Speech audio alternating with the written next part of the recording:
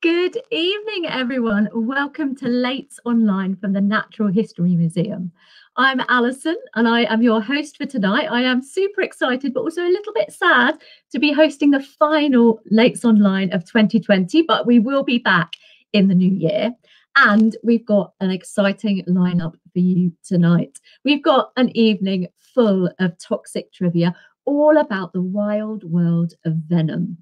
Now, a little bit later on, you can test your venom knowledge with our quiz with Christina and Khalil. But first off tonight, I'm going to be chatting with three brilliant researchers, finding out about a whole host of venomous animals and also learning how and why venom is so useful. Now, if you're watching our stream live tonight, you can, of course, ask your own questions. We love to hear from our viewers, so please don't be shy. If you've got any questions at any point during our stream, pop them in the chat. We'll do our very best to get through as many of your questions as we can. But let's meet our three speakers today. We have, from the Natural History Museum, Ronald Jenner. Hello. Hello. We also, from the Natural History Museum, have Aida Verdes. Hello. Hey. And last but by no means least, from Oxford Brookes University, we have Anna Nekaris. Hello. Hey. Thank you all so much for joining us tonight. It's brilliant. I can't wait to delve into our topic. But before we start, let's find out a little bit about each of our speakers. I'll let you introduce yourselves. Ronald, if we start with you, first of all, tell us what you do at the museum. Well, I've been very fortunate for the last almost 12 years. I've been a researcher in our life science department, and I study really cool things like venomous invertebrates, like the giant centipede that you see here in this particular slide. I work on venomous worms and venomous crustaceans just to find out how these magnificent weapons evolved. You've got the best specimens. and Aida, what about you? I'm also at the Life Sciences Department with Ronald, and I'm focused on marine invertebrates mostly. And right now I'm investigating venomous marine worms called ribbon worms that we'll be talking about more later. Yeah, I'm excited. I had never heard of ribbon worms before, so this is a new topic for me. And Anna, tell us a bit about you and your research. I'm sort of the outsider here because I'm a professor in anthropology at Oxford Brookes. I'm actually a conservation biologist, and I happen to be working on one of the world's most endangered primates, the Javan slow loris. And it happens to be also the only venomous primate, and it has some dramatic impacts on its conservation. So by the end of this talk, you'll find out why venom and conservation can meet. Absolutely, and it's a fantastic subject. But let's start off with some technical stuff first of all. So at its very at its most basic level, what exactly is venom? Well, venom is a chemical cocktail of components that do harm when you receive them. So venoms are injected into animals, and the venomous animals use them for predation, for instance, for defense or for competition. So it's chemical warfare, and venom is the weapon. And a very powerful weapon. And we tend to use the terms venomous and poisonous interchangeably, but they are quite different, aren't they? What is the difference between something that is venomous and something that's poisonous? Yeah, they're actually two quite different terms, and to differentiate them, I like to remember a phrase that's very easy. So if you bite an animal and you die, then that animal is poisonous. But if the animal bites you and you die, then it's venomous. And so here you have images of different poisonous and venomous animals, and you can see how the venomous ones have some means of injecting the venom. Like the scorpions or the snakes, they have fangs, they have stingers. So that's the main difference. Venomous animals inject the toxins, and poisonous animals, you have to ingest it so that it affects you. And we've got a little octopus there in the middle that's sort of between the two. Are there animals that are both venomous and poisonous? Oh, there are. And this is quite a rare thing But here, the blue-ringed octopus in the middle is both. So in the middle of its crown of tentacles, it has a little beak. It looks a bit like the beak of a parrot.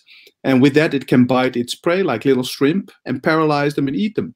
But if you would be foolish enough to eat one of those, then the toxins that it uses to kill its own prey can kill you too. And incidentally, it's the same toxic compound that makes pufferfish sushi so deadly if it's prepared inexpertly. Yeah, that's tetrodotoxin, isn't it? Very, very nasty stuff. It paralyzes you, and it basically paralyzes your diaphragm. And what that does is you can't breathe anymore, and that's not good. Now, when I think of venomous animals, I tend to think of things like spiders and snakes, but there is a lot more to it than that. A lot more variety of venomous animals out there. Even some that are almost cute. Anna, tell us about your venomous species. So I work on the slow loris. This is a pygmy slow loris, and they happen to be venomous. So it's something that local hunters know, that pet traders know. And in their venom is actually even one of the reasons they're used for 100 traditional medicines throughout Southeast Asia. So you can have an animal that is surprisingly venomous because it's the only venomous primate. And in fact, it's closely related to lemurs and bush babies, but there are lots of reasons why lorises may be venomous. Partially due to one of the really unique foods they eat, which is gum. Maybe also because when they were moving into Asia, it was the same time as cobras, which we know are venomous. And we think they may be partially mimicking cobras. But they're not the only venomous mammal. There are a number of other venomous mammals, including shrews, selenodons, the platypus, and the vampire bat. And so we will be discussing throughout this why these different groups of animals are venomous. Mammals are venomous. But yeah, it's not so common amongst mammals, but it's evolved multiple times. It has. And the platypus always surprises me. That's an animal that seems to have so much going on, and it's also venomous. It's absolutely amazing. Ron, what surprising venomous animal do you have for us? Well, some of the animals, like Anna just said, are venomous and they're super cute. I mean, if you've ever seen a platypus, they're cute as well. But certain animals are beautiful and venomous. And I think we have a slide of one of these. And this is a creature called a sea swallow. It's actually a sea slug, a nudibranch. And these guys float upside down on the surface of the oceans. They're about 2 centimeters long. And in their little finger-like projections, they have venom, but it's not their own venom. This is one of the rare examples in the animal kingdom where this creature steals the venom apparatus of another creature. So these guys eat Portuguese men of wars, these jellyfish that can sting you really nastily. And they eat their stinging cells, store them in their finger-like projections, and when you're silly enough to pick one of these up, it can sting you really badly. So this is a nice illustration of nature is beautiful, but don't touch me. Definitely. I mean, it's such a stunning animal, but yeah, be very, very careful. And Ron, you also you have another example as well, and this one didn't even occur to me that it was venomous. The mosquito. It is striking because it's so unimpressive in a way, but mosquitoes are venomous just like, for instance, a Australian taipan is, and in almost the same way, it messes around with your blood clotting system. A snake may do this to kill you, so it can eat you, but the mosquito does this in a more surgical way, so it can actually stop your blood from clotting, and it can then suck your blood. So these flying insects are venomous as well, and if you realize that, then the world is full of venomous creatures, and they can fly too, which is that's not good. And Aida, you work on a group that we refer to as neglected venomous species, don't you? Tell us about these. Yeah, so there are many animals that are venomous and that are poorly studied. That's why we say they're neglected. There's not a lot known about them, and there's actually many animals that we discovered to be venomous later on. Like we didn't previously know about it. The group I'm studying right now, it's called ribbon worms, And they are a group of worms that's pretty diverse, and it's mostly marine species, but there are some terrestrial ones, like the one you can see in the image on the left, that's hunting a springtail, and a few freshwater ones as well. And they are very diverse in their forms as well. So the terrestrial species that you can see there, it's maybe about 2 centimeters long and a few millimeters wide. But the one on the right, it's called a bootlace worm, and that can be up to 50 meters long. It's actually the longest animal on the earth. And yeah, they're not very wide, but they can reach really, really huge lengths. I'm so glad you've introduced me to ribbon worms, because they are really, really cool, and I had no idea that they existed. Now, I just want to remind viewers before we go on that we will be taking questions from you guys online. So if you've got any questions, do remember to post them in the comments. We'll get through as many of them as we can. Now, all of these different venomous animals, it's occurred so many times. I'm assuming that it's evolved independently rather than from a single source. How has venom evolved in these different animals?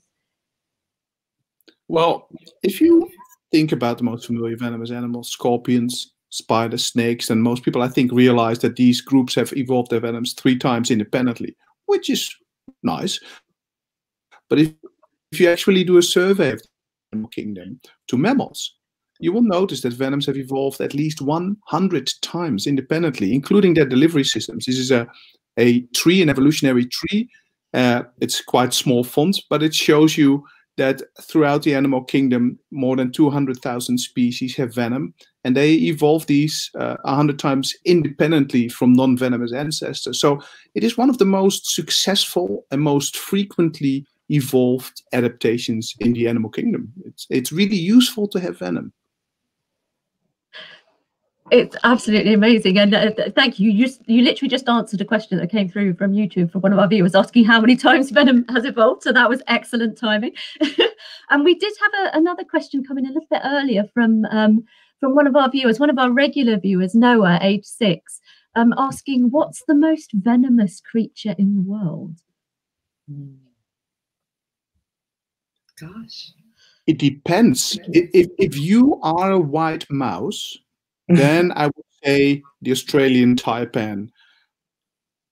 But venoms can be specific, and they may have an effect on some creatures and not others. For instance, snakes that specialize on eating birds have a venom that doesn't do much to mice. So it really depends on what animal you're most interested in.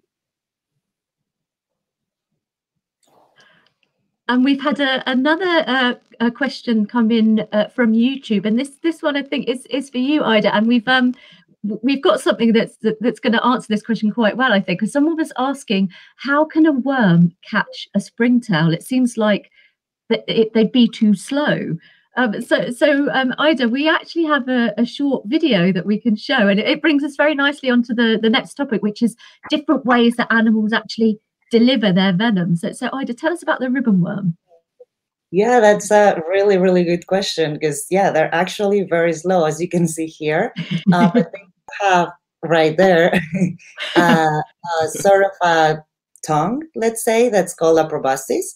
And that is actually the structure that they use to deliver the venom. So when they want to hunt, they just release this proboscis really, really fast. And they use it to inject the toxins into their prey. And then they can just pull the prey back to their mouth and swallow it. Wow. That is incredible. Very, very fast indeed. So yeah, not bad for a little slow worm. Amazing stuff. So that's how the ribbon worm delivers its venom. It's got that proboscis. Yeah, ribbon worms actually use toxins for 2 different purposes, like we saw in the video, for predation, and in that case they use the proboscis. They do have different ways of injecting the toxins. Some worms, like the one in the video, have the regular proboscis that you just saw. Some other ones have a tip on the proboscis that's very, very sharp. And so they use this stylet, it's called a stylet, they use it to stab the prey and inject the toxins into the body. For example, if they hunt prey that have more of a hardened shell or something like that. And then there's other ones that have a proboscis that is branched. It has many, many different branches, so they kind of extend it as a net, as a venomous net to hunt whatever it comes by. But then they also use toxins for defense, and for defense. And so in that case, what happens is when they feel threatened, they just start to release a large amount of mucus, and that mucus has toxins in it. So the predators want to eat them. Anna, how do mammals deliver their venom? Is it usually just biting? There's different mechanisms for mammals to deliver their venom. Most of them use their teeth. So the Solenodon and the shrews, the Eurasian water shrews and the American short-tailed shrews, they have grooves in the back of their teeth, and the venom can flow into their victim just from their saliva. With the slow loris, they actually have to put their arms above their head, clasp them tightly together like a very good yoga student, and they lick a gland in their upper arm and they combine it with their saliva, and they also have grooves in their teeth that allow them to inject their venom. So it's a two system with saliva and brachial oil. And the final way to inject venom is the platypus, which has a crural spur. So they have a little spike on their leg, and only the males have it, or only the males use it during the breeding season to spike other males and inject them with venom in order to get their ladies. And so here you can see, the vampire bats as well. They bite into their victim, and they use a very long tongue to introduce their anticoagulant saliva in order to ingest blood. That is really cool. So even within mammals, there are different ways of delivering venom. Ron, there are some animals employ very, very unusual ways, don't they? Yes, you did break up a little bit, but I think I know what you're saying. Yeah, here in Croydon, the internet is not fantastic. We are bankrupt, of course. What you have in the animal kingdom, if something evolves 100 times independently, it will evolve different ways of being delivered. And you can see here, for instance, in this graph from our fantastic Venom book, on the left-hand side, you see an amphibian, you see a newt. And amphibians generally are weird. The newt here punctures its own side with its own ribs when it's in danger. It has toxic glands along the sides of its flanks, and then it breaks its own ribs through its skin so it can inject it. And that is a weird thing in amphibians. And there's just as weird a way of delivering it in frogs. I think you have a slide of that as well. There's a group of frogs which look really cute, and they're called cask-headed frogs. They have a boxy-like bony head, and you can see it here. They're really cute, big eyes, but they are also quite nasty. Here on the right, you see a fellow venom researcher, a colleague of ours called Carlos Jarrett. He works in the Instituto Butantan, which is a huge venom research institute in Sao Paulo in Brazil. And he was studying these creatures, and you can see he's looking a bit apprehensively. He picked one of these up, and then it started headbutting him and rubbing its head on his hands. And Carlos thought, oh, that's very cute, until he burst into tremendous pain for 5 hours. And it turns out that these frogs have toxic glands in their skin of their head. And you can see here in the photos, they have really spiny skulls. And these spines puncture the toxic glands, inject the toxins into your hands, and that causes the pain. But the remarkable thing is not just the bizarreness of how they do this, it's the potency of it. The frog on the left, the one with the beautiful big eyes, its venom is 25 times more potent and lethal to mice than the venom of Brazilian pit vipers in the forest. So it's good that these are small frogs, because this is a really potent arsenal. And is this there are two species that do this. Are these the only venomous frogs? Are they poisonous as well? So they are poisonous as well, because the definition here is if you would eat one of those and you would ingest these toxins from their skin glands, you would probably or possibly also get sick. But we know only for these two species scientists like Carlos, Jared, have studied the toxins. There may be many more out there. I mean, we haven't explored all venomous biodiversity yet. So this is why people who are listening and viewing this and they're interested in becoming a venom research biologist, there's lots to do. Definitely. And Ron, I did particularly love that little plug of your book that you got in there earlier. We've actually had some people asking on YouTube the name of the book so that they can buy it. So it worked. The name of the There book we go. is, of course, unsurprisingly, Venom. And this is the American edition. I co-wrote this with my friend and colleague Eivind Undheim. It's available in good bookstores as well as Amazon. So fantastic. Good plug. Just in time for Christmas as well. Now we've got quite a few questions coming in from our viewers. So I'll just ask a couple of these before we move on. There's some really interesting questions. So we have a question from YouTube from Alexander asking, is the chemistry of venom similar in different groups, or do different animals have very different types of venom? who would like to volunteer? I can answer that, because actually that's something that also has to do with the evolution of venom. And even though venom has evolved many different times independently, many different animals use the same molecules to make up the toxins. So yes, there are different groups that have similar chemistries. In the end, many times nature comes up with the same solution, because why not? I mean, if it works, you might as well use it many times, right? So yeah, there are different animals that have same chemistries or very similar chemistries in their venom, but it varies a lot, because at the same time there are other groups of animals that have different compositions, different toxins, even within the same species. Like different populations might have a different composition on their venoms. Can I just a very short addition to this? Venoms evolved for badness. They want to cause physiological disruption.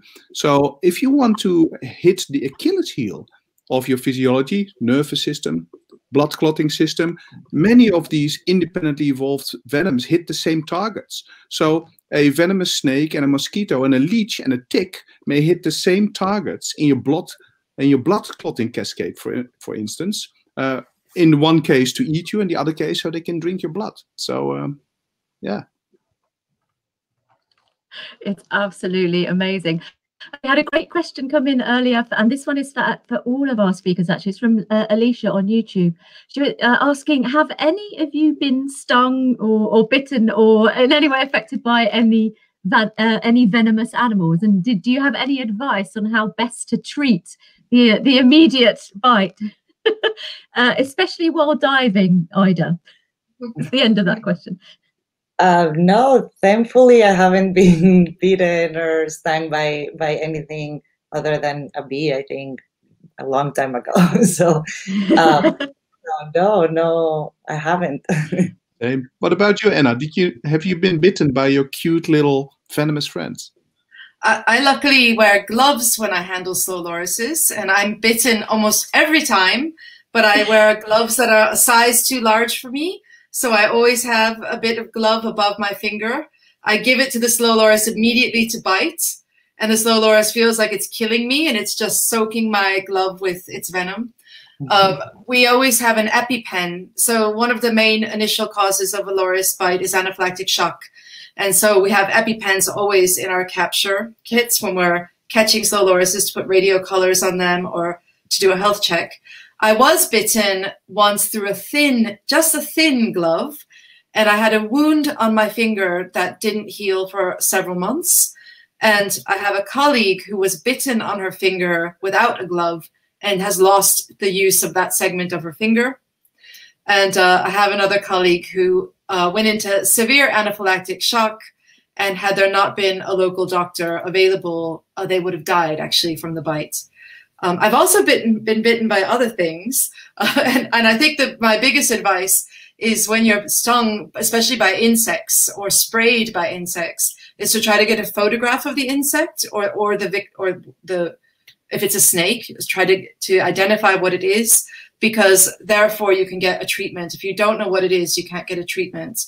So for snake bites, it's incredibly important to know what snake you've been bitten by, and take your phone, no matter how scared you feel or stressed you feel.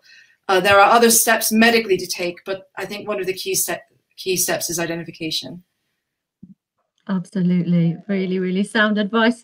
Thank you all. And that was a great question. We've got a question that came in from Kylie on YouTube as well.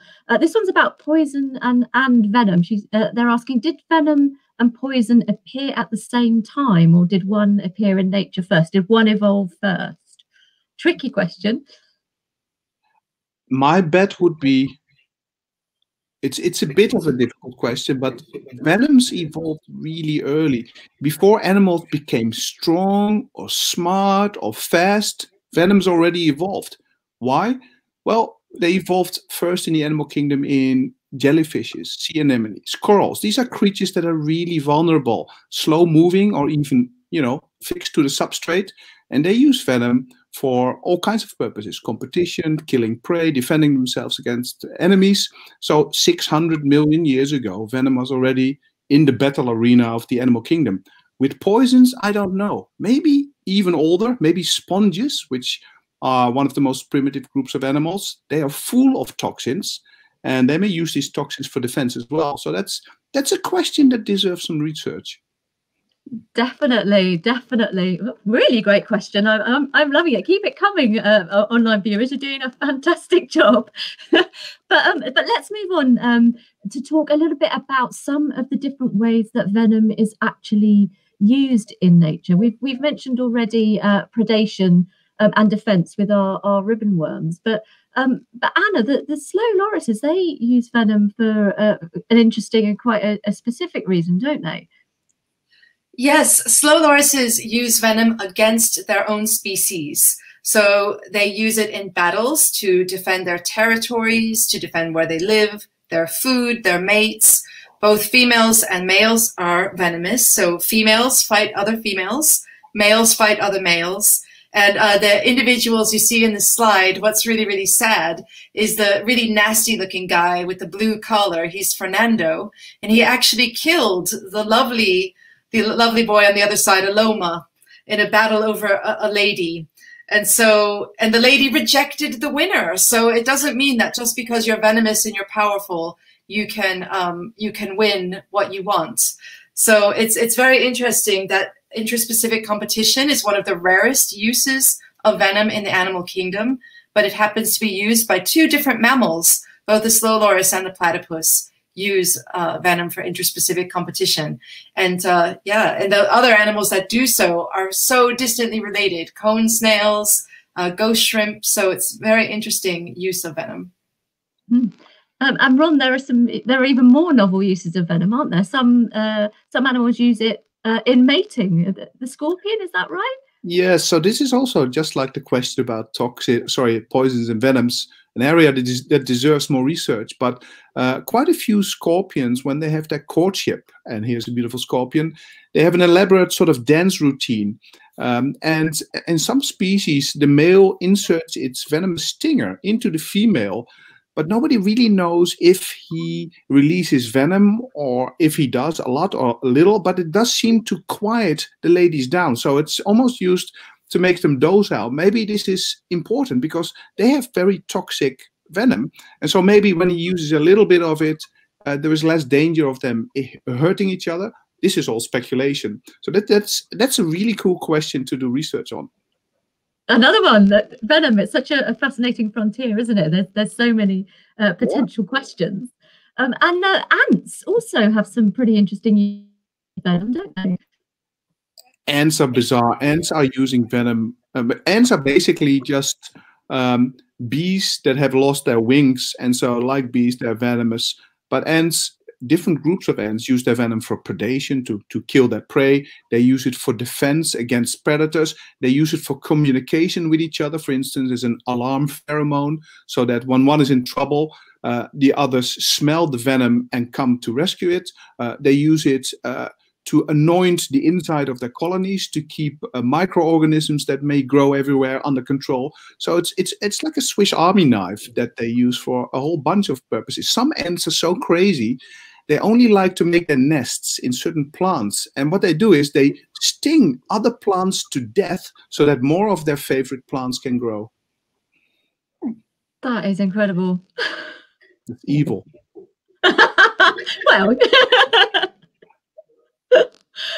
absolutely amazing. I'm learning so much tonight. We're getting so many questions through from our viewers. We will try and get through as many of them as we can.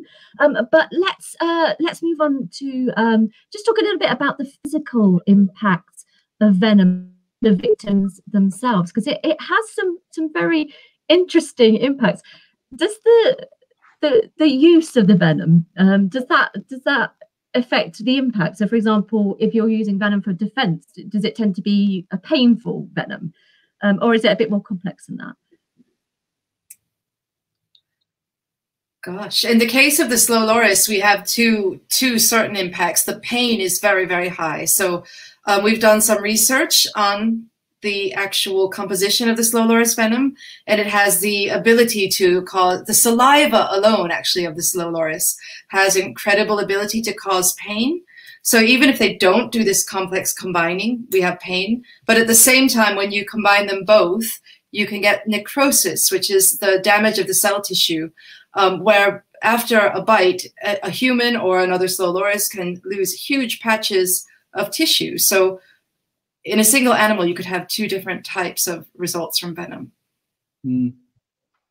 It is, if you want to generalize across the field of venom, the currency of defensive venom is immediate and memorable pain. So you would feel that, for instance, fish venoms are infamous for it. If you step on a scorpion fish or a stonefish, you will remember it forever because it is deeply, deeply painful and unpleasant.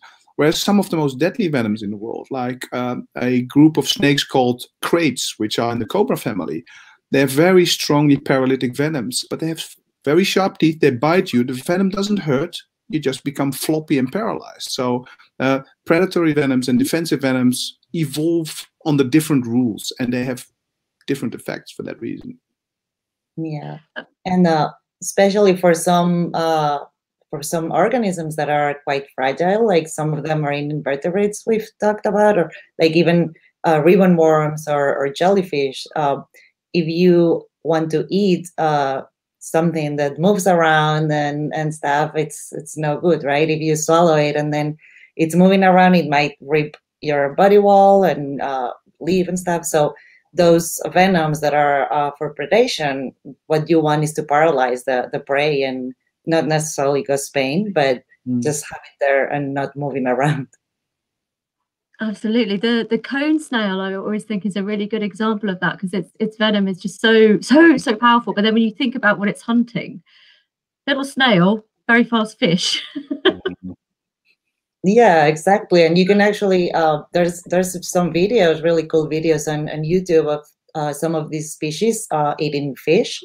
And you can see how they paralyze the fish, they swallow it, but then maybe the toxin effect wears off a little bit. So the fish actually starts to swim around and tries to escape. So the snail has to sting again, and the toxins have to be very, very potent and very fast so that they actually paralyze immediately the fish and it doesn't escape. Yeah. We've got lots and lots of questions coming in from our viewers, so I'll just get through a few of them. We have a great question on Facebook, very interesting. Why would you think that venom is not more common across the animal kingdom, given the advantages such as defense from predators, efficient hunting of prey? Are there any drawbacks to being venomous? Well, one reason. Oh, go on. Sorry.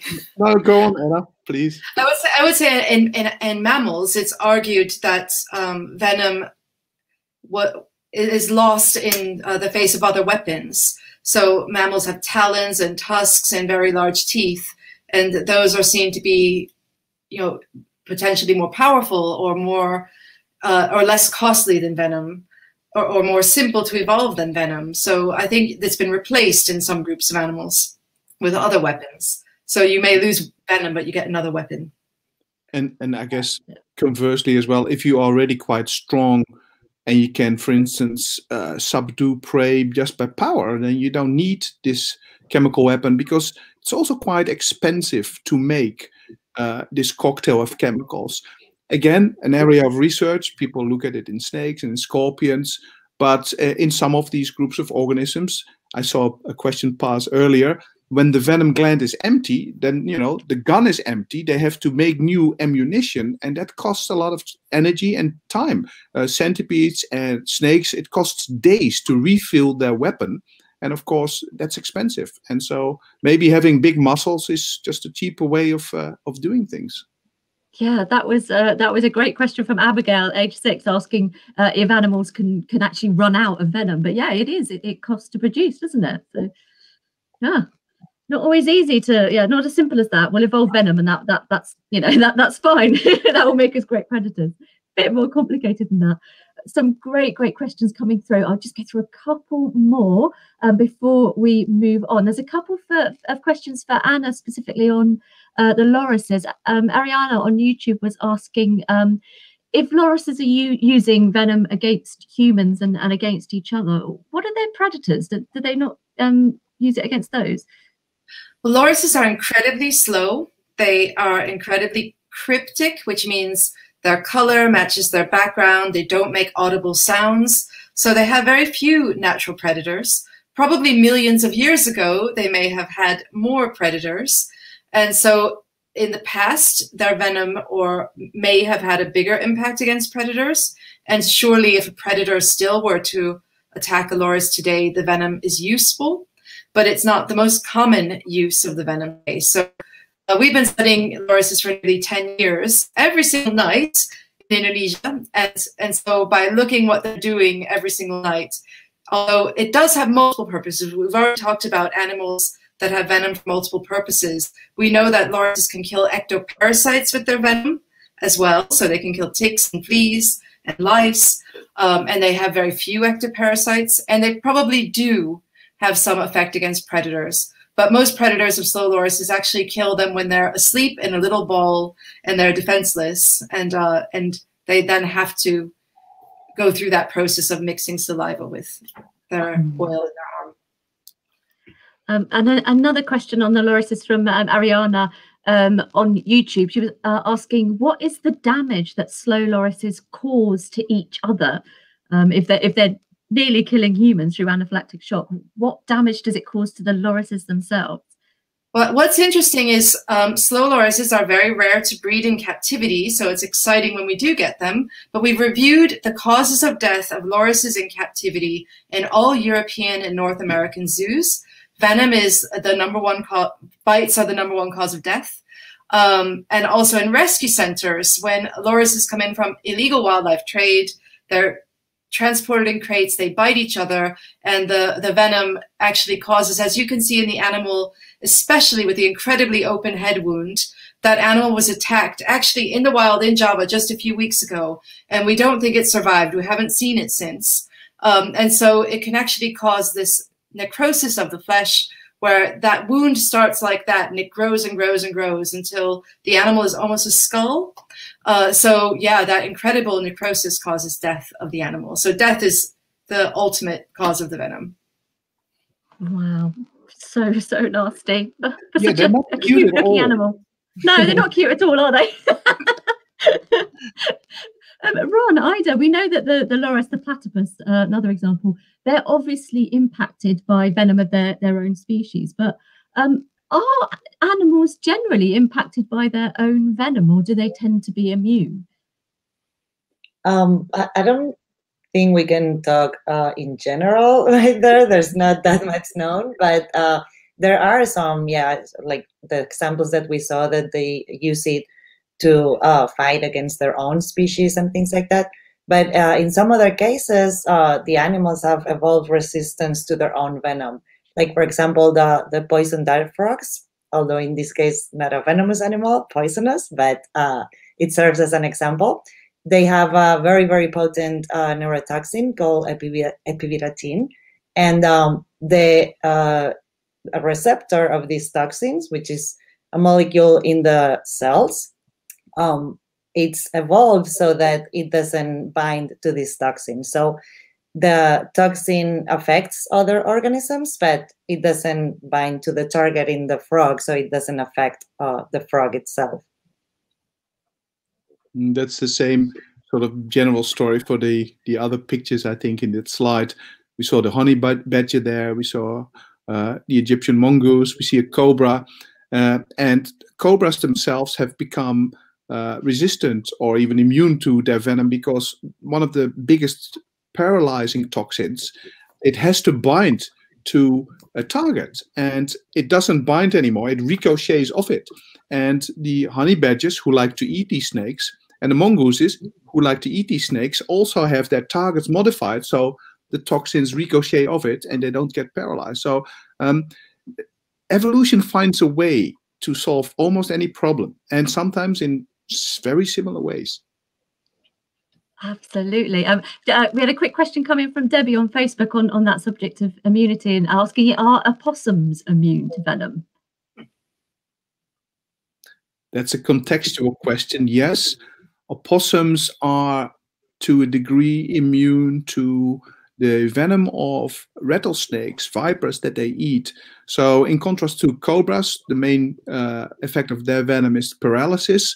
Vipers cause internal bleeding. They just disturb your blood clotting system and your entire blood vascular system. Opossums like to snack on some of these snakes, and they have factors in their blood that give them some protection against these blood destroying toxins from the rattlesnake venom. So that's true.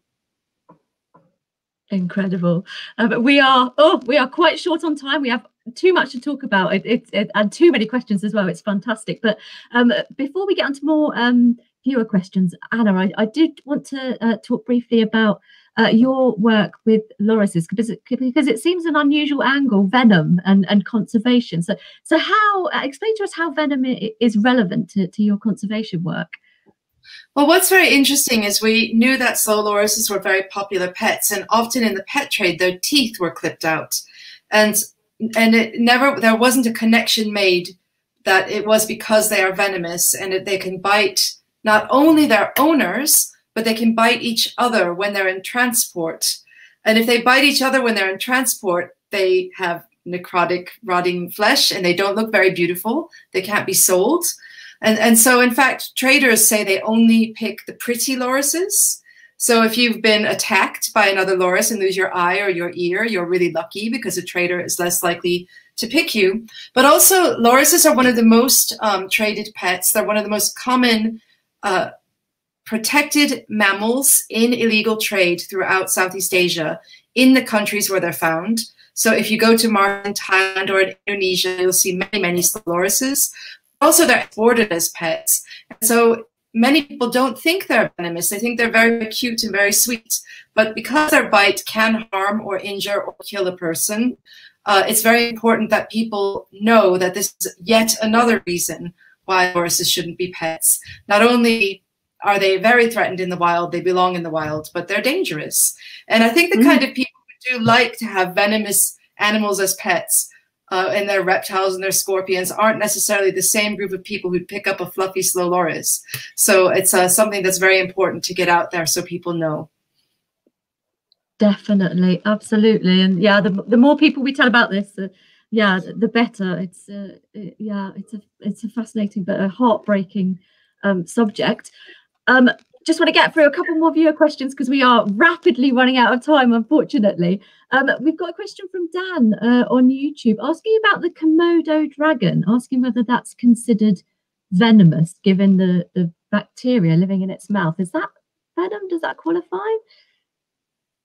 Who wants to tackle this one? Well, all I can say is that actually, if you look at a skull of the Komodo dragon and you do a CT scan of the skull, you can see a part of the skull where it stores its venom that then leads to a little duct that leads to the venom delivery system. So it's not just the bacteria in the mouth. There's actually a venom gland that's delivering venom. So there's sort of a myth in a lot of not just the Komodo dragon, but in other venomous taxa as well, that it's quote unquote just bacteria. But upon further look of those sort of stories, it leads you to the fact that that animal is really venomous. Absolutely. Great question. Before we have to wrap up, I do want to just talk about some of the human uses of venom, because it's a fascinating subject, because venom doesn't just kill, does it? It can also be used to cure. So how are we humans using venom? Well, I don't know what slide we have on this, but for the last 7 or 8 months since we have gone into this COVID crisis, people are aware of a pharmaceutical company called AstraZeneca. We've all heard it because they are developing, hopefully, one of the vaccines that can bring our normal life back. And AstraZeneca are also marketing drugs that have been developed on the basis of venom. There's a big lizard called the Gila monster from the southern United States, and it has venom. And people have, and here we have on the left a photograph of this lizard.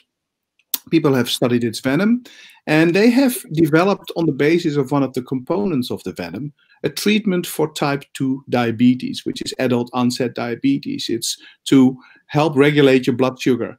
That is so successful, and AstraZeneca markets that in 2 different forms, that this company earns hundreds of millions of US dollars per year just with this one venom-derived drug, and it improves the lives of countless of diabetes sufferers. So yes, venom evolved for nefarious purposes, but it's definitely useful when you filter the badness of venom through the ingenuity of scientists, and that's exactly what we're trying to do with COVID now. Absolutely. And Aida, you were telling me a little earlier about a really interesting application of scorpion venom.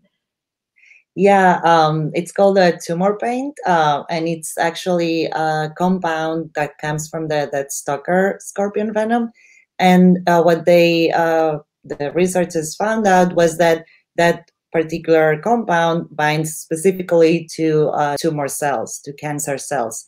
So they had a really great idea, and what they did was attach a fluorescent compound to this molecule.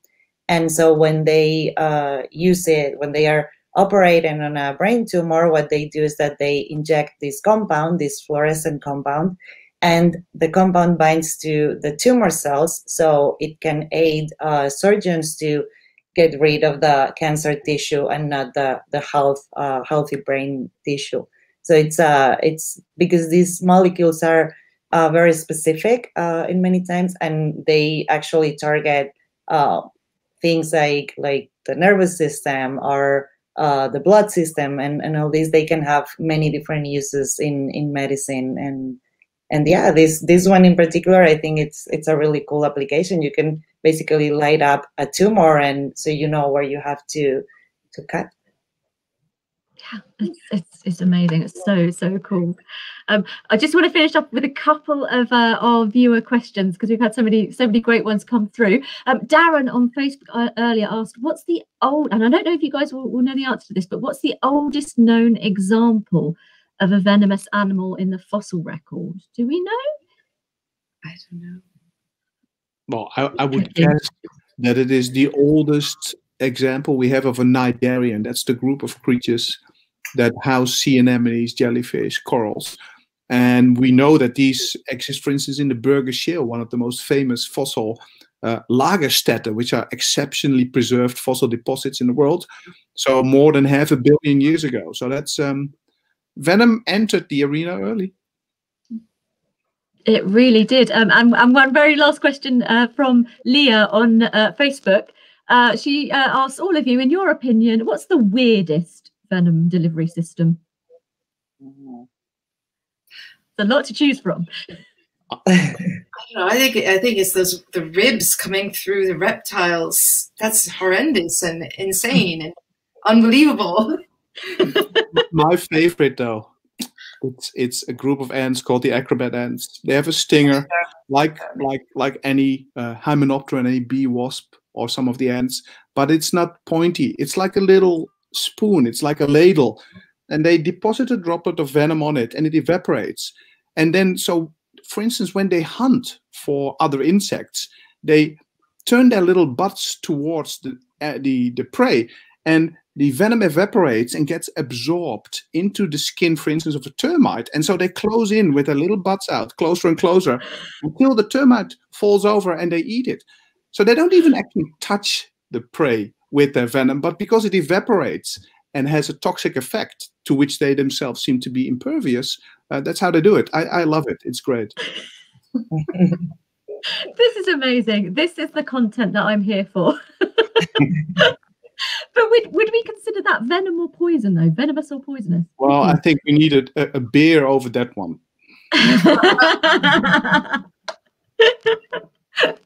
Definitely. Poisonous, maybe. Oh, it's been fantastic chatting to you all. I'm very, very gutted that we're actually out of time, I'm afraid. There is so much more left to talk about, and we had so many more viewer questions. I'm so sorry that we didn't get to all of them, but it's been brilliant, amazing speaking to all of you tonight. Thank you so much for chatting to us again, and hopefully we can have you all back on again in the future, next year at some point, and because there is far too much to talk about. But thank you all so much. It's been fantastic. We'll say goodbye to you all for now. Thank you. Thank you. And thank you to you, our viewers, for all of your fantastic questions. I'm so sorry we didn't get to all of them. There were so many, but I hope that you enjoyed that panel as much as I did. We're not finished yet, though. Don't go anywhere. Our Lates is not over. Now that you are all experts in venom, you can totally ace our venom quiz that is coming up right now. We've called it What's Your Poison? And I'm very pleased to welcome to our stream my colleagues Christina and Khalil, who are going to be hosting tonight. Hey! Thank you so much, guys. I'm really looking forward to this quiz. Have you got some tricky questions for us? Yeah, we got some tricky ones, some that are going to be a little bit easier if people have been paying attention to the panel, but some that are a little curveball-y as well. I was going to say, if they weren't paying attention, they would guess some of the questions, so there will be lots of points there for them. Fantastic. I look forward to it. Well, I will say goodbye to now. For now, I'll hand you over to the very capable hands of Khalil and Christina. Really looking forward to the quiz. I will see you guys a bit later. Bye. Bye, Alison. So, welcome to the second part of tonight's Natural History Museum Lates Online. Thanks so much to Alison and her guests for that fascinating delve into the amazing world of nature's chemical weapons. Now, I hope you got your thinking caps on, because for the next half hour or so, Christina and I are going to be quizzing you on your knowledge of poisons, venoms, all manner of toxins. Don't worry though, you don't have to be an expert like our panelists, but some of these questions will be a little bit easier if you were paying attention. Christina, how's the quiz going to work? Right, so if you have been with us in other Lates, you'll know the drill. But for those of you who are new, we are going to have 3 rounds. And tonight we are going to have 3 questions per round. Now, that is a total of 9 questions. Now, most of the questions will be a value of 1 point, except if we say differently, and we'll make it really, really clear. But what we're going to do is just run through the first round questions and then give you the first round questions answers. So we'll give you the answers of the questions after each round to keep you on your feet, to see that competition there.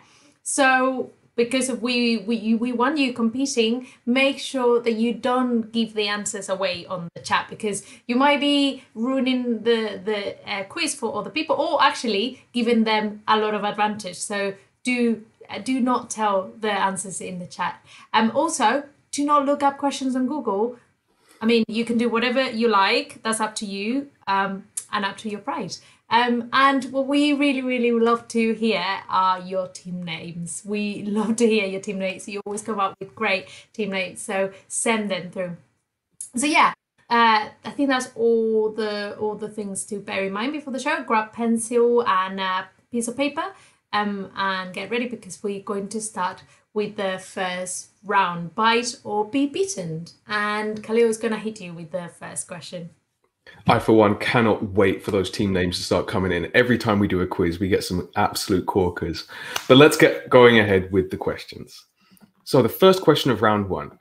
The terms venom and poison are often used interchangeably, but there is a difference, as you heard earlier in the panel. The main distinction is how they're delivered.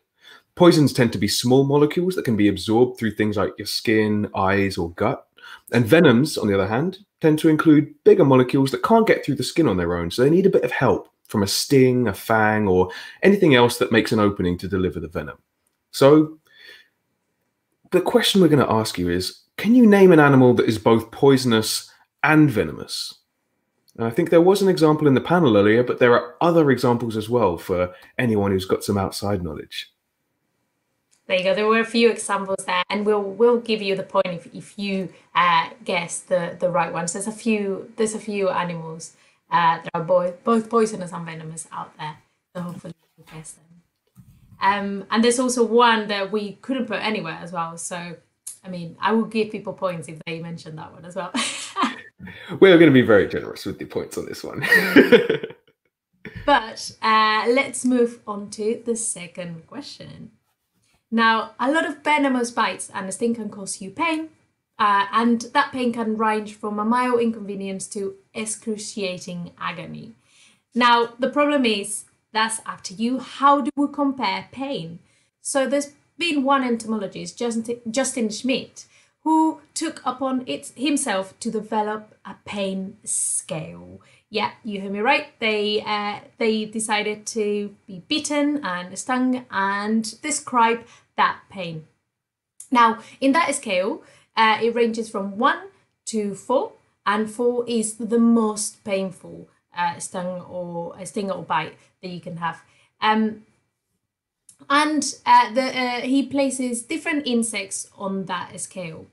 So what we want you to do on this question is match the pain described by Schmidt to the animal that inflicted it. And for this question, we're going to give you 1 point per one correct match that you do. So I'm going to tell you the names of the animals, and then Kaleo and I are going to read you the descriptions of the pain. Now we have the sweat bee, we have the bullet ant, we have the warrior wasp, and we have the western yellow jacket. You'll see them in a picture next.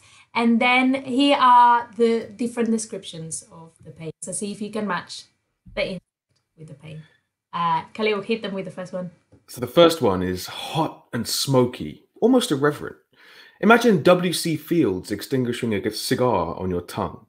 Now, that's a kind of a niche reference. I had to Google W.C. Fields, but he was a comedian from the 1920s who was known for being irreverent and a little bit kind of coarse.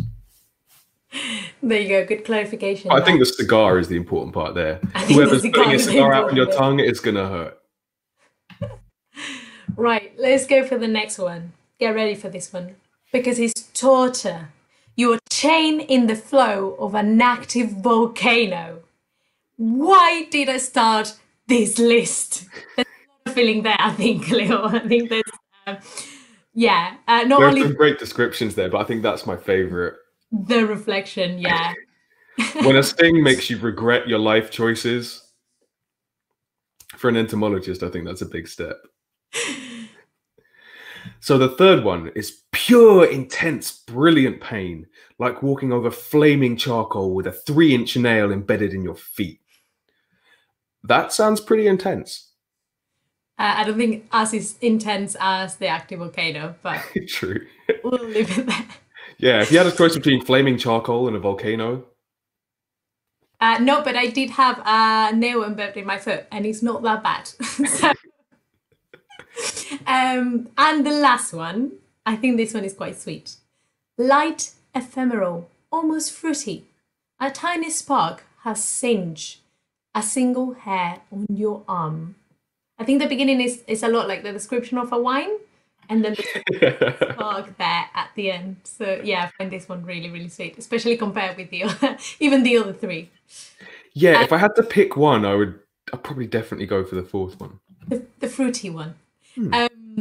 So yeah, these are the 4 different descriptions of pain. I think you can get a feeling of what our entomologist was feeling, and you have to match them with the 4 different insects that we have there. So we have a sweat bee, a bullet ant, a warrior wasp, and a western yellow jacket. Hopefully you've never been bitten by one of them, but if you had, you might recognize the pain that Schmidt is describing. But I think we've given them enough time to think. So maybe let's move to the third question, Khalil. Sure. So the third and final question of this first round is a little bit simpler than the second question, which is kind of convoluted. This one, we just want you to tell us which of these animals you think is the most venomous. So we have the hackled orb-weaver spider, the American short-tailed shrew, the vulture bee, or the northern water snake. Now, each of these groups of animals has venom, but we want to know that specific species, the different kind of amounts and dangers of venom that they produce. So just pick which one you think is the most venomous. That's tricky because they look really venomous. You see pictures and you're like, Yeah, I'm not sure I'd want to super duper hang out with each one of those, really. But, you know, to each their own. So that rounds out our questions for the first round. So if you've all got your answers down, let's hit you up with the answers to the first round. Christina. Brilliant. So let's start with the first question. We asked you about animals that were both poisonous and venomous. We talked about them during the panel discussion, so you might have had some clues there, but you might have your own knowledge about them. So for 1 point, so you get 1 point if you get any of these right. But some examples can be the Asian tiger snake, for example, the blue ring octopus, the spitting cobra, soil centipedes, they're called deadliest. And we will also take in the head-button frog, if anyone has written in it, because they talk about it in the discussion as well, and it's a little bit in there. And also, if you mention that I think it was called the acrobatic ant that kind of evaporates his venom, I think we'll consider that right because he meant that you were paying attention. Personally, I'm inclined to take the head-butting frog or the bum venom ant as an answer to any question, just because I think they're great. They were brilliant. I've never heard about those ants now, and I think they've become my favorite animal. But for some of you, yeah, so the head-butting frog are amazing, evaporating venom ants as well. But these other animals as well, for example, the Asian tiger snake has a venomous bite, but is also poisonous. So if you eat it, it will also be poisonous for you. And why is it? I guess is the whole body of it poisonous, or just the venom glands at the front? Well, actually, this one feeds on poisonous toads and takes the toxins, so it uses it to defend itself. So pretty clever animal there. And then I suppose it will be the whole body. And then we have the blue ring octopus as well, which is really cool. Makes its own venom, as any other squids and octopuses, but also it has a tetrodotoxin that it acquires from bacteria, and it makes it also really poisonous for any predator that might eat it. And then we have the centipedes, soil centipedes, that have claws, venomous claws on their heads, but also they have glands that on the belly surface that deliver that poison as well if they get predated on. So yeah, pretty cool animals here. Khalil, we had some names sent through. We've got the venom extractors and the poisonous pioneers. I do like an alliteration like that. So those are both great names. Yeah, please keep sending us your names. So the second question in this first section, we've got the answers for you here. This was the question about the Schmidt pain index. So let's get these descriptions matched to these insects. So first of all, we had the sweat bee, number 1. That was D, the light, ephemeral, almost fruity sting. A tiny spark has singed a single hair on your arm. And, you know, it does look like quite a dainty little bee. So maybe it kind of fits. And number 2, the bullet ant, was C, the pure, intense, brilliant pain, like walking over flaming charcoal with a 3-inch nail in your heel. That sounds pretty intense. In fact, the bullet ant is the first insect that ever got a 4, the highest rating on the Schmidt pain index. Other insects have since gained that same level, and because there's only a 4-point scale, it's hard to tell the difference between them. But I don't know, unless someone's going to volunteer and go back and retest all of these. I think we're going to have to stick at that. 3, the warrior wasp, was B, torture. Why did I start this list? And 4, the western yellow jacket, was the hot and smoky irreverent one. So bullet ant and warrior wasp, they sound pretty bad, both from their names and from the descriptions of their stings. I mean, the bullet ant was called the bullet ant because it feels like being shot. So, I mean, I've never been shot or stung by a bullet ant, but apparently the pain from a bullet ant sting can last up to 24 hours. But a human victim, it'll likely walk away alive, but you're probably not going to go near a bullet ant nest ever again.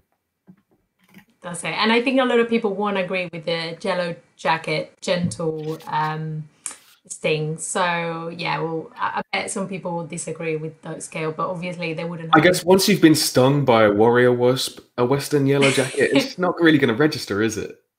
It's not that much. Yeah, luckily I can't say either way. That's fine. And the answer to our third question for the first round, this one we were being a little bit naughty here. We were asking you what is the worst, the most venomous of these animals, and you will be surprised that it's actually the shrew. And even though the other animals look very venomous, and they do come from groups that we usually associate with venomous bites or stings, these are actually examples of a species that are not venomous within those groups. So yeah, don't judge the animal by its cover. They might not be venomous. But shrews, on the other side, they use the toxic venom for food storage. So they store paralyzed prey in the burrows, and this way they keep it fresh a little bit longer, and they can devour it later. So yeah, especially in winter, that can come quite handy for the shrew. So you wouldn't. I hope that you weren't expecting that. I don't know. It is getting cold. Maybe I need to go and I don't know, paralyze some prey and store it in a burrow for the winter. I don't think shrews have fridges though, Khalil. So that's all right. Yeah, probably get put on the list for that. So I guess anyway, Go ahead. Yeah, no, just that I was going to say that's the end of the first round, and you could get a top of 6 points on that round. So please do tell us how many points you got, how were you doing.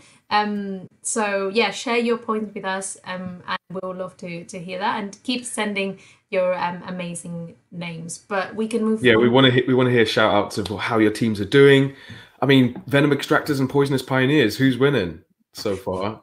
I think Christina's rooting for the poisonous pioneers, so I'm going to have to go for the venom extractors just to be contrary. That's fine. That's fine. We can have a little bit of competition ourselves as well. But I think we can move to round 2, and we've got toxic tactics. Can you tell us a little bit more about that, Khalil?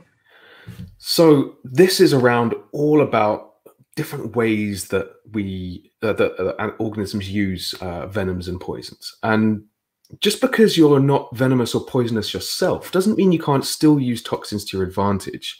So this is about tricksy ways that other organisms take advantage of the chemical weapons evolved by other species. So Christina, why don't you start us off with question 1?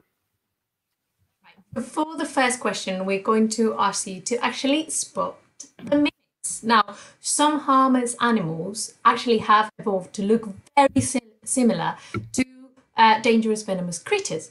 So we've got a good example here with the coral snake and its mimic, but we have put together some other examples as well in this group of pictures, and I can say they are pretty well disguised.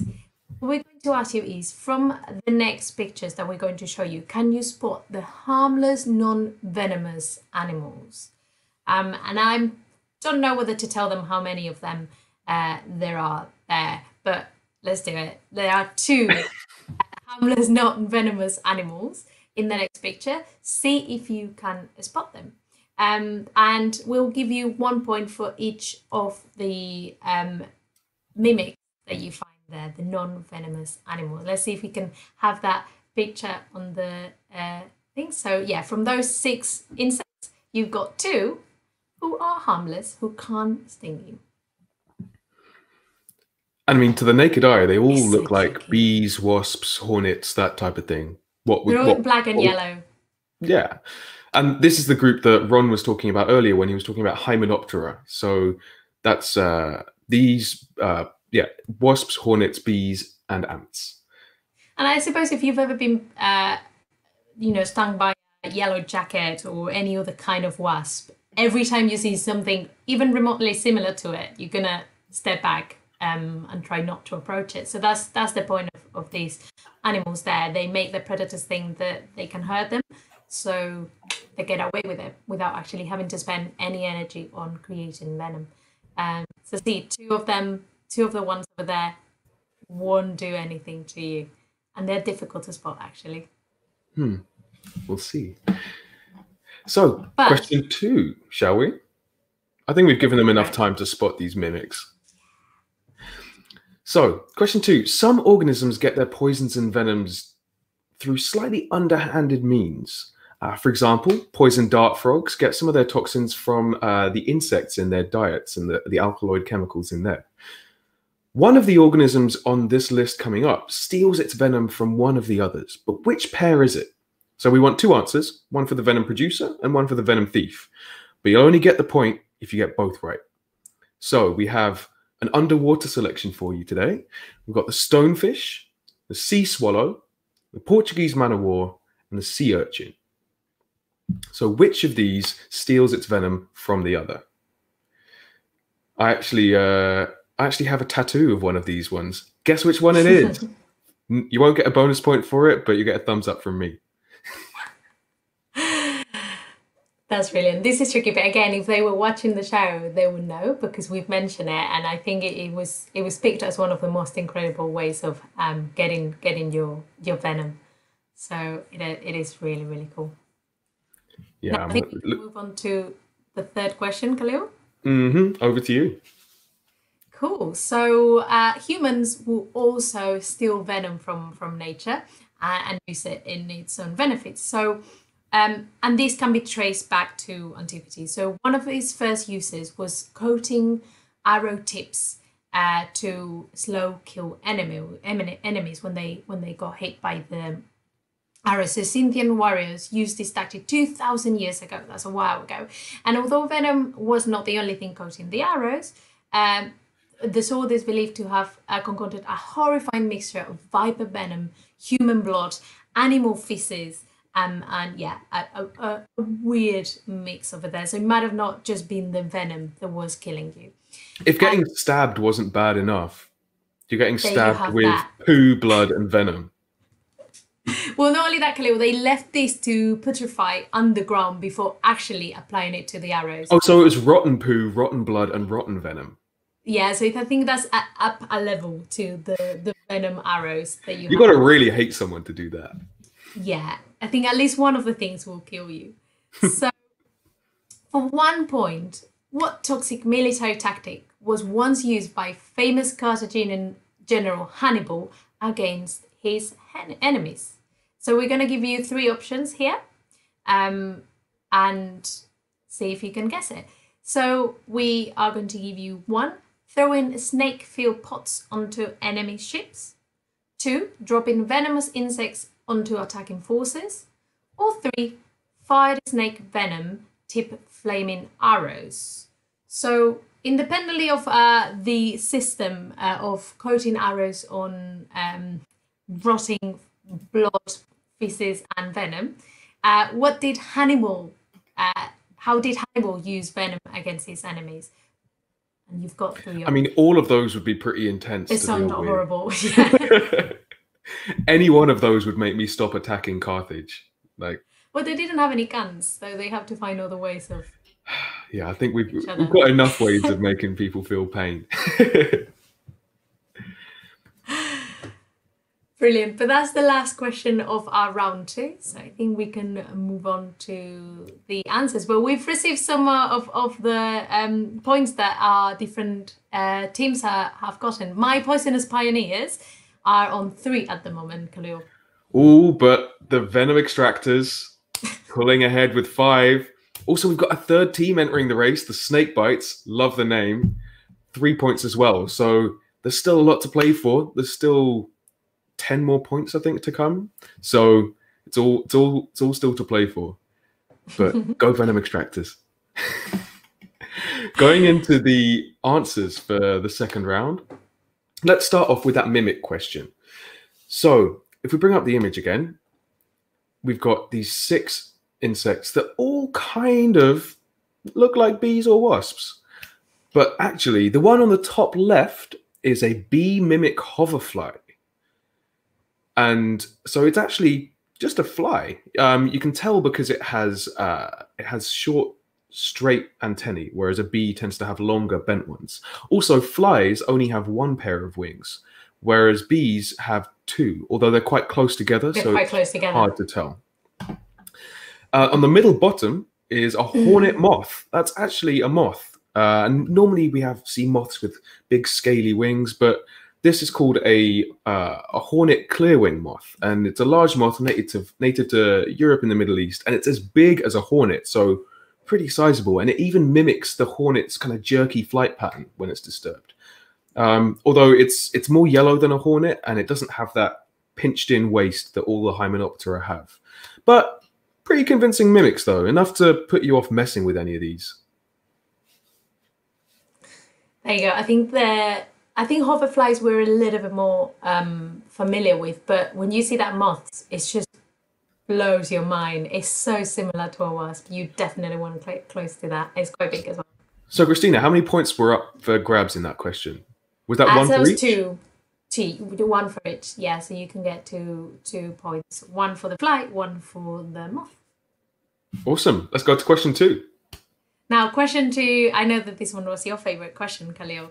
And we were asking you which of these 2 organisms, or which organism takes the venom from which other organism from this list. And the answer is the sea swallow and the Portuguese man o' war. So the sea swallow, actually, which belongs to the group of sea slugs, they're also called nudibranchs. They have a cunning way of harvesting the stinging cells from the venomous organisms that they feed on. Things like jellyfish, anemones, corals, and the Portuguese man o' war, which, by the way, is not a jellyfish. It's something called a siphonophore. And they're all their own thing. So these stinging cells that they take for the Portuguese man o' war are extracted and stored in those finger-like protrusions that they have. They look like a little bit like wing, and they help them defend from anything that one might want to eat them. So there you go. That's a very clever way of getting poison with a venom without actually having to produce it yourself. Especially if you're a little squishy sea slug like that. And actually, on this side, I have 2 of those little... Oh, God, my hand. I have 2 of those sea swallows. And the answer to the Khalil bonus question that's not worth any points, that's the thing I have a tattoo of. A little sea swallow swimming towards a very big jellyfish. But on to the third and final question of our second round. So we asked you what tactic the Carthaginian general Hannibal Barca, the same guy who led the elephants over the Alps to attack Rome, what did he use against his enemies? And he's considered one of the greatest military commanders in history, and he had all sorts of adventurous tactics, like I said, leading elephants over the Alps. But in naval battles, he once commanded his crew to throw snake-filled pots onto the enemy ships so they would shatter, and given the close confines on a ship, it proved pretty effective in delivering both the element of surprise and some life-threatening bites from confused, angry snakes. And if you ever want to meet a snake, you don't want it to be confused or angry. Like a similar-ish tactic, which was the second option, was also employed but in a different setting, in the siege of Hatra in the year 198, which is a fortress city in present-day Iraq, against the invading Romans. The inhabitants of Hatra rained baskets full of venomous insects and scorpions down on the attacking Roman army as they climbed up the ladders on the walls. And just like a lot of things in this quiz, I think that would be enough to put me off.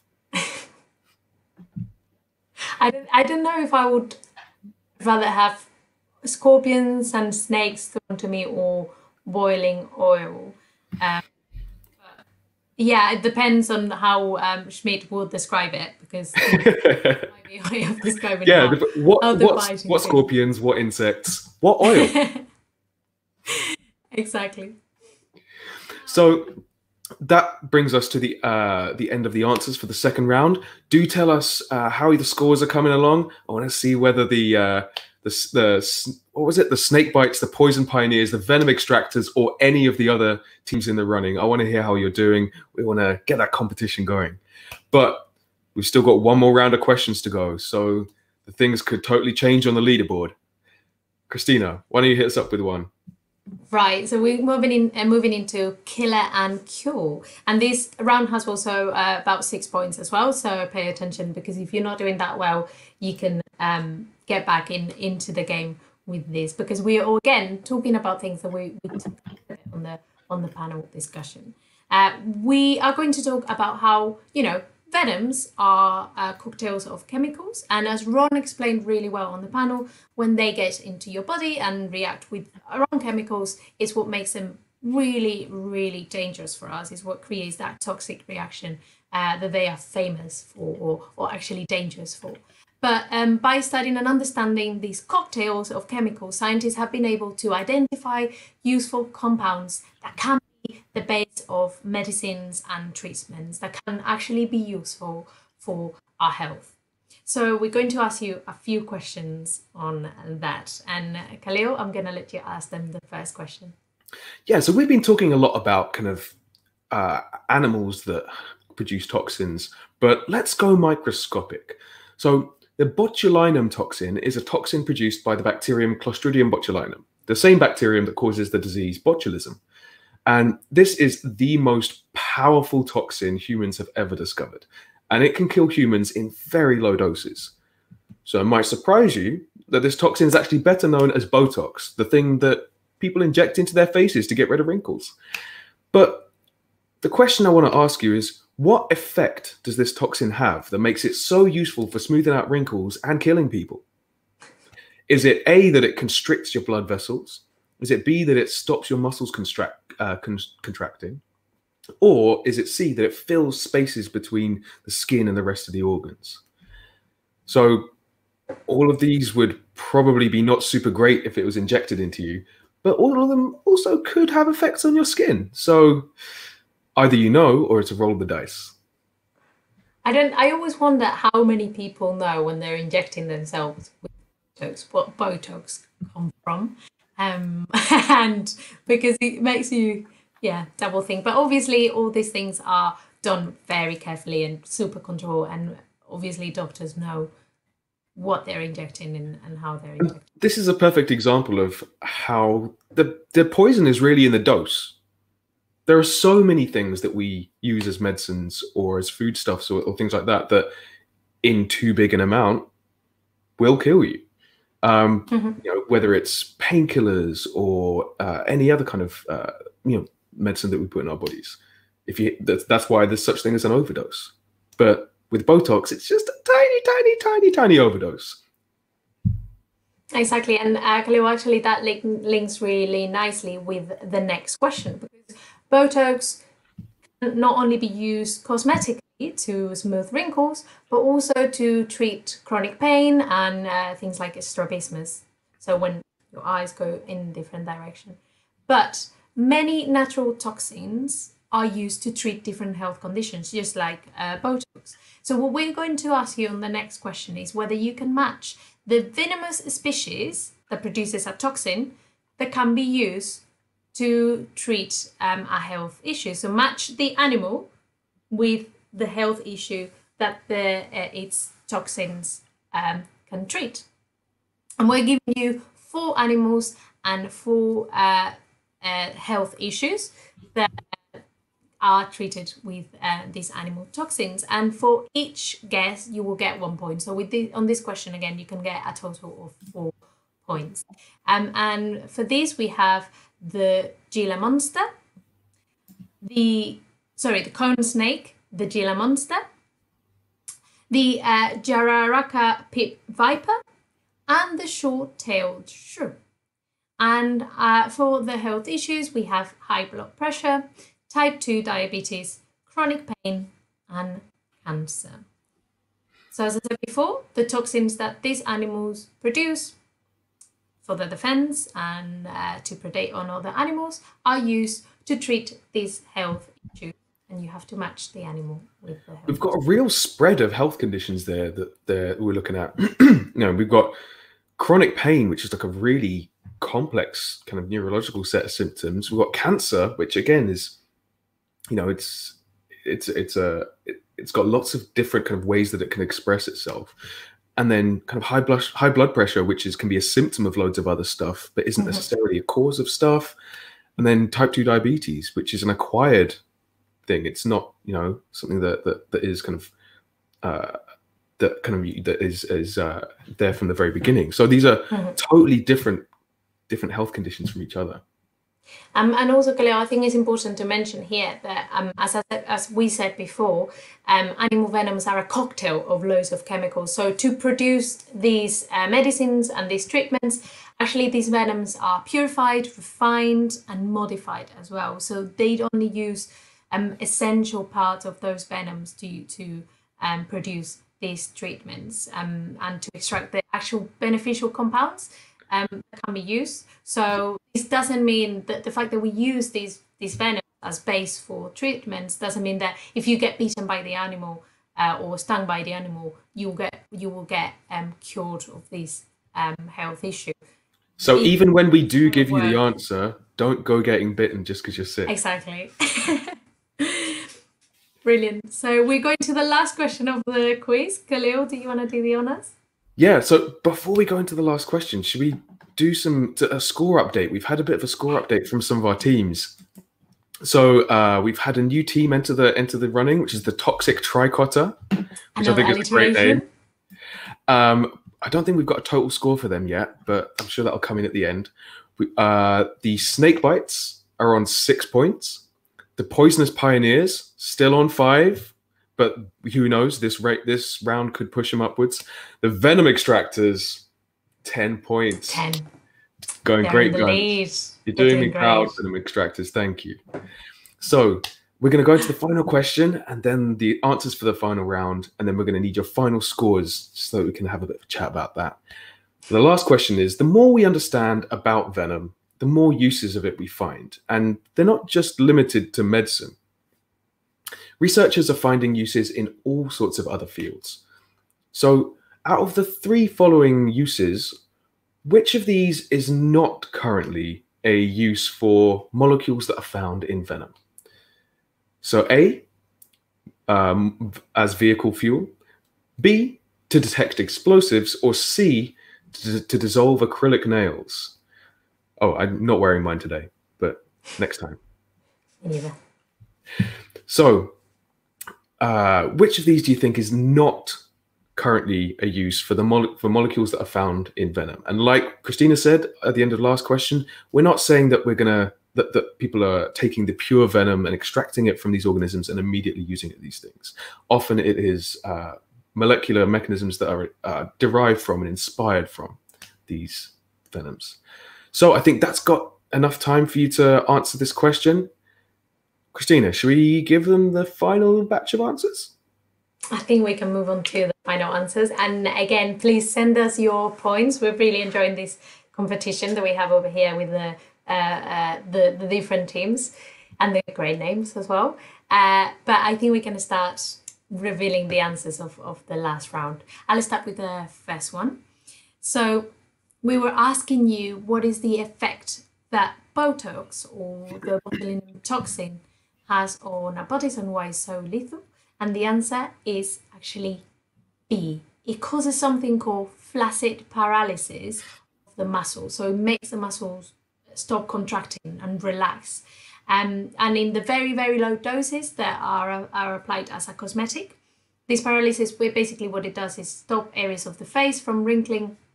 And in the lethal doses produced by the bacterium, which are not that high, but are already lethal, it can cause organs from, stops organs working correctly, things like your lungs or your heart, and therefore the death. And that's so flaccid paralysis gets us all in the end.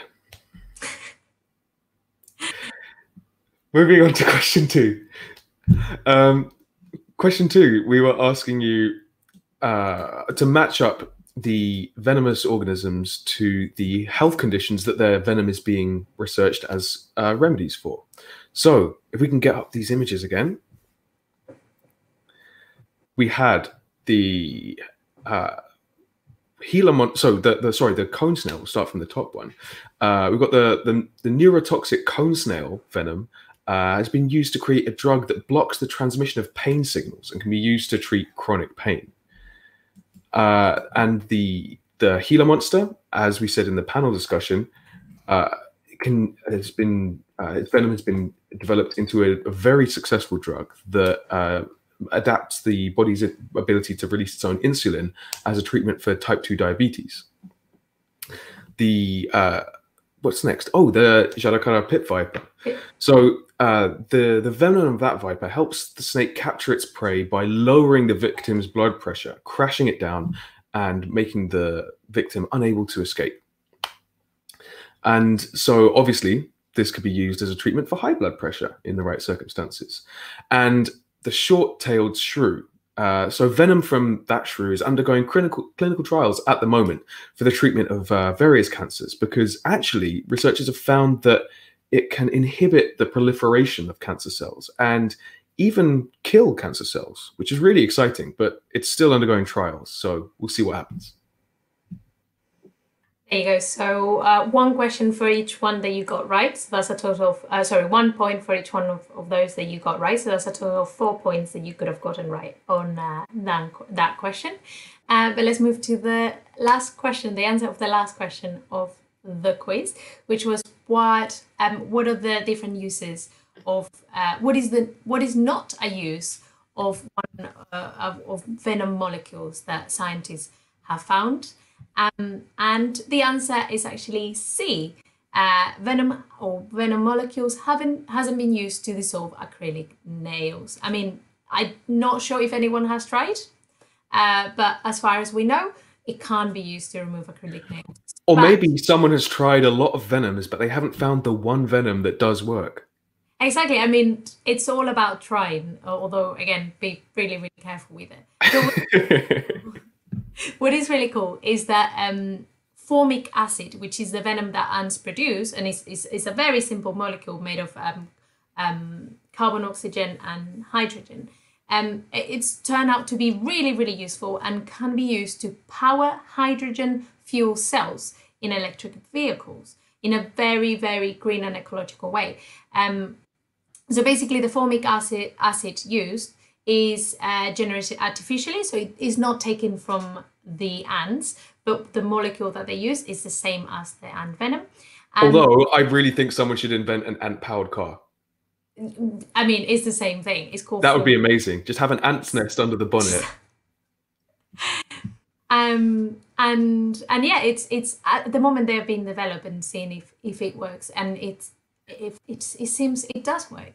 And on the other hand, scientists have been trialing the use of some proteins found in bee venom to make explosive detectors that are much more efficient than the ones that we're using now. So these the proteins that they use, the fragments of these proteins from venom, basically researchers in MIT have developed a detector that is so sensitive that can actually pick up a single molecule of TNT. So it's a very, very sensitive TNT detector. Very useful again, and these are things that scientists are looking into and seeing how they can work. I am constantly amazed at the variety of applications that can be found for biologically inspired molecules and structures and stuff like that. Nature is amazing. So it's only by actually trying to understand these things that we still don't understand fully that we manage to find new uses and ways of learning from nature, I think. So absolutely. I'm looking at some of the scores coming in. So the snake bites have a total of 12. The poisonous pioneers have a total of 13. Toxic triquater on 12. Where are the venom extractors? Come on, don't let me down, guys. And that's out of a total of 16 points. I think they've done really, really well. They've done really well. Few rounds. Well done. Oh, venomous frogs team are on 9. Well done. I think we've keeping on your toes. I think we've probably pitched this quiz pretty well because people have been doing pretty well, but not too well. Still just difficult enough. Hopefully people were watching the panel discussion at the beginning and they got some answers from there. I'm really curious to know what's happening with the venom extractors. Come on, guys, don't leave us hanging. So proud of Poisonous Pioneers who took back all those bones and yeah, that's a really, really good mark out of 16. That's brilliant. Well, we hear from the venom extractors. The nerd wizard has 15 points, which is very impressive. Apparently really studying animal care at college has done them well. Also being a wizard probably helps. I think by the comments it seems that people have been enjoying the quiz. I really, really hope that you enjoyed it. So do tell us if you have enjoyed the quiz. And there you go, the venom extractors. Oh, Nerd Wizard was the venom extractors. Okay. Nice. The venom extracting wizard who happens to be a nerd and got 15. I think we have a champion. Well done to all of our teams, and thank you so much for all the engagement, all the comments, all the questions that have come in all night, and for sticking with us for the quiz. Because it's been like over an hour now. Obviously, Venom is that interesting. But yeah, you had excellent names as well. I think Khalil and I have also really, really enjoyed doing this quiz and hearing from you. But Khalil, this is our last late of the year. Sadly, but we've got to take a break at some point. We have to take a break, but we've finished the year with a bang. I feel this was really, really fun, and we'll be back in 2021, so next year. So yeah, keep an eye out for us and we've got some fun plans for next year as well. Exactly, we will give you new content and new formats and keep things spicy for you. We'll keep bringing our scientists and putting them a little bit on the spot and asking them difficult questions. And we want to hear your questions for them as well. So yeah, keep an eye out and tune in when we get back in 2021 because we're really, really looking forward to it. In the meantime, you have all our lates and also on Nature Live Online, so chats with scientists in our YouTube channel archive and the Facebook page of the Natural History Museum and in the video section. So you can check them out. Refresh a little bit on the review a little bit all your knowledge for next year for future panels and future events. But Khalil, I think we can say goodbye now. And yeah, I mean, just a quick reminder for them to keep an eye on our social channels, Twitter, Instagram, Facebook, our YouTube channel, just for any updates for new content, either from us or from the other teams at the museum, because there's all sorts of content still coming out over December, while me, Christina, Alison, and Alistair will be taking a little bit of a break. But thank you so much. Yeah, I hope you've enjoyed it as much as we have. And good night. Good night.